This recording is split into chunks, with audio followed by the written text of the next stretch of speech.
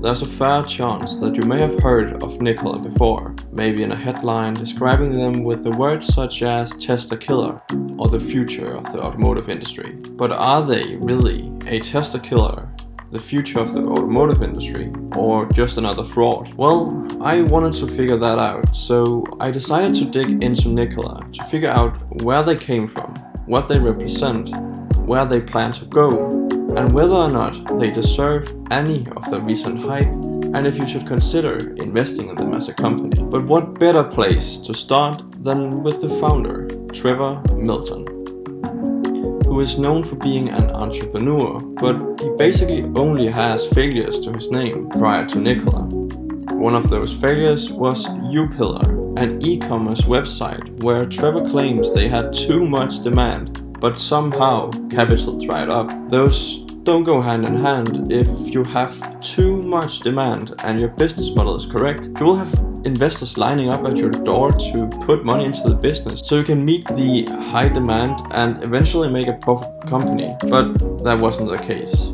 Another was D-Hybrid, which was a company based on converting diesel engines in trucks to run on a combination of natural gas and diesel to reduce emissions. That company had to go bankrupt 2 times before Trevor gave up on that idea. And the only explanation Trevor Milton has for those companies failing is that an investor took their intellectual property.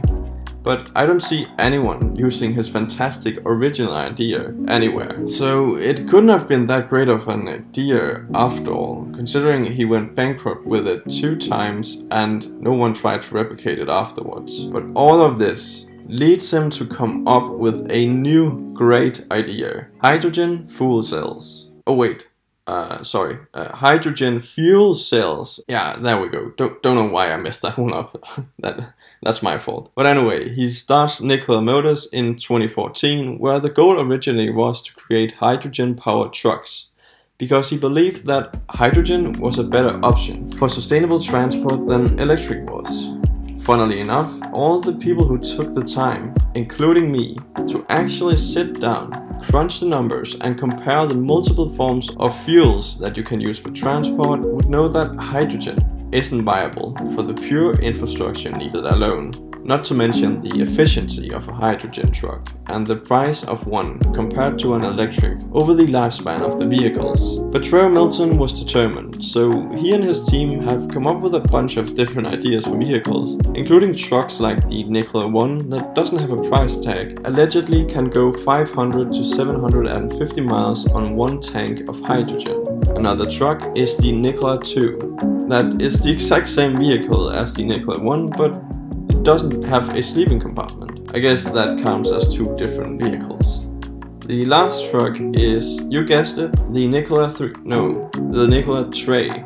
I don't know either. It's actually a Danish word. Tray means 3.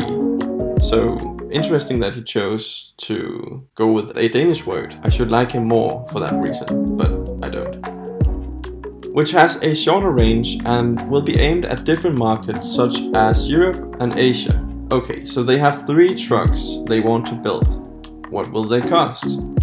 Well, no one actually has a clue, but you can order one, and you can actually order an indefinite amount today if you wanted to. And it's not really a problem that you don't have any money, because they don't require a deposit at all. You could order $10 billion worth of Nikola trucks, and you wouldn't have to sign anything or put any money down, which is exactly what happened. Nikola claims they have 14,000 pre-orders for their trucks, and that should amount to $10 billion in revenue if people actually go through with their purchase, which is, to say the least, highly unlikely. But we might just have gotten a clue about what these trucks will cost. I took the 10 billion in revenue and divided it with the 14,000 pre-orders and ended up with a total revenue per vehicle at $715,000. And no, you probably don't know what this means since you're not in the truck buying business, so you have no idea if that is expensive or not. So let's compare it to the truck they will have to compete against, the Tesla Semi. First, let's take a look at the range, and to be fair, no one will reach the claimed range in the real world, so so let's just take a look at the claimed range instead, with a grain of salt. And if you ask Nikola, their trucks will go 500 to 750 miles. Also, they will tell you that electric trucks can only go 100 to 350 miles. But this is simply not the case. Tesla Semi provides two options, one with a 300-mile range and another one with a 500-mile range. So I don't know why they would be dishonest with their potential customers, but they choose to do this, so let's just go with it.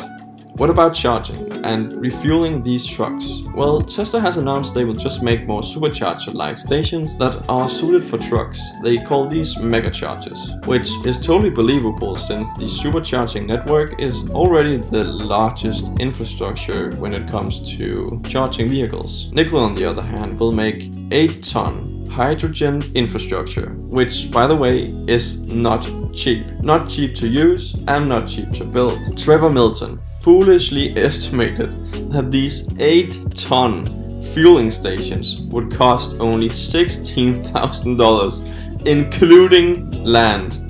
If you have any idea, any knowledge about this topic, you would know that an 8-ton hydrogen fueling station would cost way more than that. I wouldn't even have to go into detail on this. It should be common sense. It's not plausible for anyone to make that happen, and definitely not Nikola. But what about charging times? Well, Nikola states 15 minutes to fill up their trucks. That sounds pretty good, right? And Tesla only has a 30-minute charging time.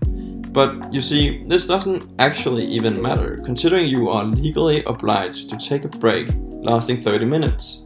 So it doesn't really matter how long it fuels or charges for that matter, as long as it is 30 minutes or less. And you have the added possibility to set up mega chargers at the end destination, so it can charge while the truck gets unloaded. And that is not a possibility for hydrogen since it requires so much square footage. Next up is the price of ownership, which is the most important thing. And I think this is what we've all been waiting for. There just is no comparison.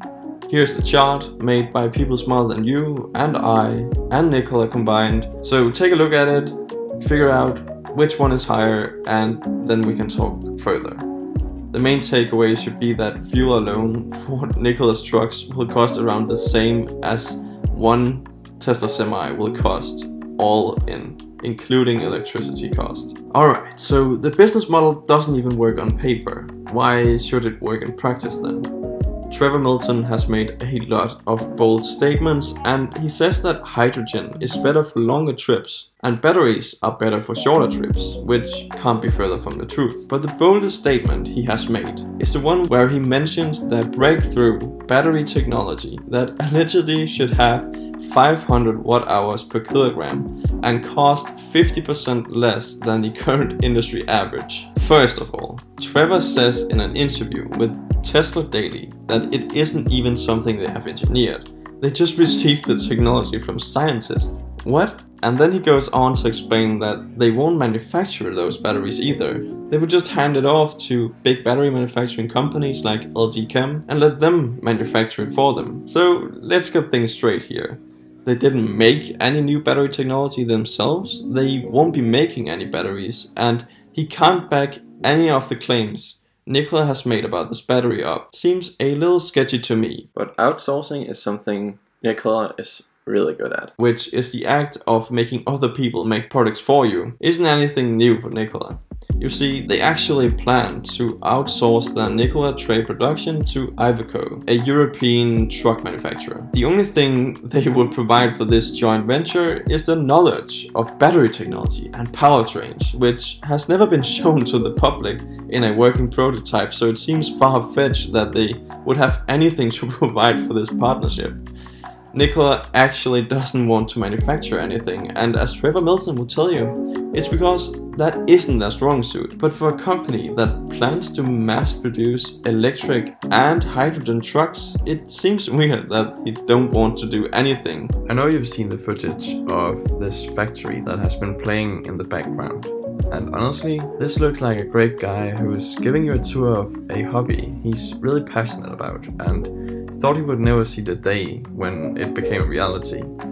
He says many times they started the company when they had no idea or thought that this would even work. This video gives me the impression that he cares more about his public image and what investors think of him, rather than devoting time towards execution on a daily basis and giving people reasons to believe him and his claims. Blocking people on Instagram or Twitter who challenge Nikola on its many bold claims is an example of how Trevor acts extremely childish as a CEO. Creating prototypes is one thing.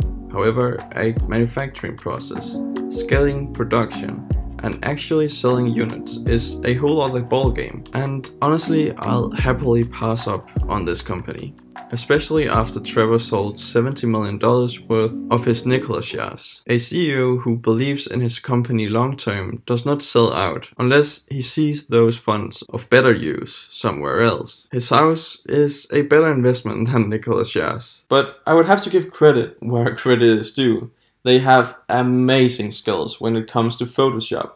I mean, look at their website. There isn't a single working prototype shown or any vehicle that actually exists. To top it all off, Trevor Milton recently stepped down as CEO during the merger with Vecto IQ and purchased a waterfront property in Utah for $32.5 million. Basically, he's ready to kick up his legs and let the new CEO try to figure out how they will get this company to actually produce vehicles. But the smartest thing is that when it fails, he is not to blame since he stepped down as CEO.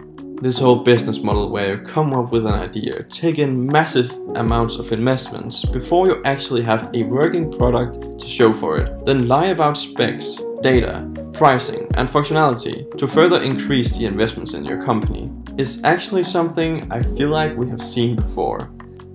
My bet is that this company will go down as either the biggest failure of modern times or the biggest fraud of modern times. But honestly, I root for sustainable transport. Hydrogen just isn't the future, which is even more supported by the fact Daimler recently dropped the hydrogen fuel cell program altogether, even though they invested massively into it and also believed it was the future. They have now begun research and development on their upcoming electric vehicles instead.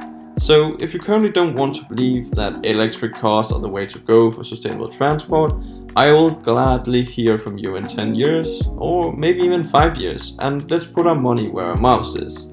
I put mine in Tesla, arguably the leading company in all tech regarding sustainable transport, and then you just put yours in Nikola.